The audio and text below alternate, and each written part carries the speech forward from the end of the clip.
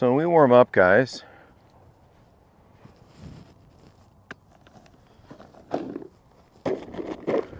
don't need to start smashing them out there. In fact, you know, you've got this little plateau here. This is good.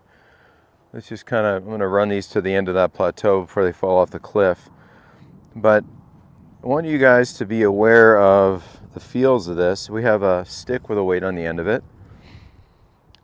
And as I move this, it takes a little bit of work to move it. I could move it with, you know, strong man hands, or I could start to feel pressure at my feet and the rhythm of how my weight's to my left foot, so I can sling it a little to my right. And as I change its direction, guys, I can feel pressure build up in my hands. It goes back to my left. So one of the little stories I'll say is I'll grab like here's a stone. So Big Al, come on over here for a sec. You can set your stronger club down for a sec. Stand right here, right foot, left foot with some flair, please. Okay, good. So as I put this in your left hand, you get a good grip on it, great. Put your right hand on there, awesome.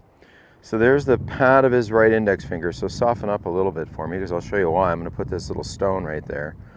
Now if you grip it really tight, that's gonna hurt, agreed? Mm-hmm. So don't hurt yourself, just gently hold that stone there. Okay. Okay, perfect, so that's a great pair of hands. Now, in a backswing, so I'm gonna block the club head a bit, go ahead and make a backswing, okay? So do it again. Why can't he make a backswing right now, guys? Go ahead and make a backswing. Why can't he? Got the block. Good. Yeah, but that's only because he's trying to do it a certain way. If he was relaxed, the club would just glide past me. His wrist would be soft, the club would just glide past me. The only reason he couldn't make a backswing is because he's moving the club with his hands. Okay, so I put that there and he goes, oh, I can't, you're in the way, Marty. Okay, well, yeah, I am if you're just trying to use man hands to move a club head. Mm-hmm. But if we're a little relaxed, guys, the wrists are just going to buckle a little. This is going to create a little rhythm that's going to want to keep on going. But now what's going to happen? When you change direction to bump a golf ball that way, you're going to feel some pressure build up on that stone, aren't you? Mm-hmm. There's the whip that you need to learn and most people need to learn how to warm up with.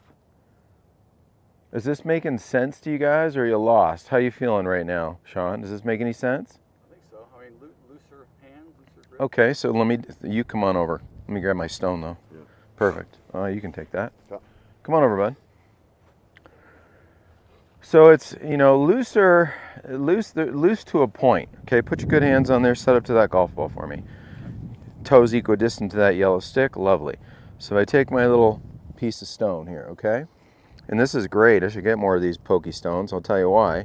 Because I don't want you to hurt yourself. Yet I want you to be able to not drop that stone. So see how there's, when you held this is kind of a piece of coral or something, yeah. Right? So you got that? Does it hurt? No. No, it shouldn't. Okay? These fingers gently on. This thumb relax and just chill over here. Okay. Give me a bit of arm structure here. Wonderful. So now you know I'm in the way. Okay? How can the club make a backswing? Right? So the wrists, so the hands aren't the source of motion, guys.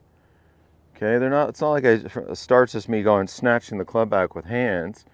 It's more of a rhythmic event where right now, give me some structure in that arm, which is basically straighten it. Okay, so I'm not going to stand there like that. Give that one, use your tricep, right? Straighten your arm. Let's get this left heel pad on top of that grip. Good. This one can be softer. Remember, this is our Hulk arm, or green one. This is our Bill Bixby arm, okay? Now do me a favor here, Sean. Mimic what I'm doing with with my feet. Good, perfect. That's me in a readying position to hit a shot. Good players kind of settle in, do these little micro adjustments to make sure they like where their toe line and their weight pressure feels. Good. Now as you're on this side for the last time, doesn't that keep doing it? Okay. While you're on that side for the last time, it gives you an opportunity to kind of have energy to make a backswing that isn't just hands. Does that make sense? Are you starting to see what's going on here, guys? Yes or no? Yeah. Okay, cool. So let me demonstrate one for a second, may I? And I'll take the stone. You be the coach right here. So take your left foot and set it right there. Cool. So if I have this stone and I pin it against this grip, I could obviously squeeze this and create some discomfort in there, but I'm not going to. Now if you leave your foot there, I'm not going to hit your foot and I'm not going to hit a shot. But if I try to make a backswing, you could say, oh, there's a problem there. I can't make a backswing, your foot's in the way. But the reality is, guys, I can make a backswing all day because my hands are really just kind of a nice leather bound thing to this end of this grip. They're not trying to snatch a club away. They're not trying to roll something away, Yarrow. You get my point? Yep. So as I settle in here and you look at my feet, the pressure of my feet looking to hit a shot here, a backswing, I'm on my left side for the last time, a little pressure into my right, not a glidey thing over here, JP. You know, the chair could be butted up against my right leg, and there's my pivot. You starting to see what's happening here, guys? Now, why is the stone there? Because when I change direction, that stone's in a place where it's not going to fall out. It's gently held between my grip and my index finger. But when I change direction, what do I feel? I feel the club put pressure on that stone. I'm not putting pressure in the stone. The club's putting pressure into my hands. See the different way of looking at it, guys? I could put pressure into the stone, or I could let the club put pressure into the stone. And my pivot's delivering that as it's starting to flee away.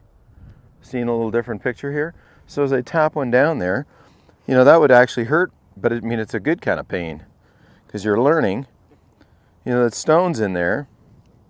Tap, tap, waggle, waggle. I can feel the stone gently there. When I change direction, the club's going to push the stone a bit more into my finger. And there's a little strike. Now, why is that a big deal, guys? Because you're learning how to load something rather than just huck it somewhere and throw it somewhere. Okay, so as we warm up, guys, let's be mindful of that. To take a club and, you know, a 7-iron, 8-iron, 9-iron, whatever you want to load. And if I could find a bunch of little stones, I'll grab them. This is perfect. Turf striker stone. Sell it to you guys. Tap, tap, take a look, right? Logo it. So there's no pressure on that stone right now. And I could put the stone under my thumbprint too. There's no pressure anywhere, right? It's just, the only pressure, guys, really is the last 3 fingers of my left hand. And for those of you who interlock, or you know what I mean, this finger likes to kind of dilly-dally over here. I swear to God, you'd be better if you just changed. Because your big deal, man, is this. It is, because you're a very good golfer with a shitty grip. Well, not a shitty grip, a good grip that doesn't grip. That's my grandpa's grip. Okay. And so, you know, so there's, again, that stone's not, it's not going to fall out and it's not painful until I change direction. It's not painful. I can just feel the club putting pressure onto my hands as I pivot to a finishing form. All right, guys, so let's warm up with that little strike. How far did these balls not fly? And that's a 7-iron. Just warm, let these, did it go high, fellas? No, because there's not enough speed to make the ball go up. This is a club that, you know, when I change direction, resist changing direction, what do we call that? Lag. It's lagging behind. I'm not trying to force it, keep it, it's just lagging because it has to. Newton's law, something in motion is going to stay in motion. So as I change direction, it lags, and it's trying to catch up, and it will catch up, but a ball's getting walloped in the middle of that catch-up phase before I put the brakes on. Okay? Who wants the stone? Yarrow. He asked the question, therefore you get the stone, mister. It seems like Where does this get placed? Gets placed between cheek and gum. No, it gets placed right here, buddy. There. Right there, bud. Perfect. That's it. All right. Yeah. Hey, gang, thanks for watching my YouTube channel. Remember, hit the like button. If you're not a member, click subscribe and share it with your friends. And don't forget, we got a lot of elevated, awesome content at TS Plus. You can check out that link below.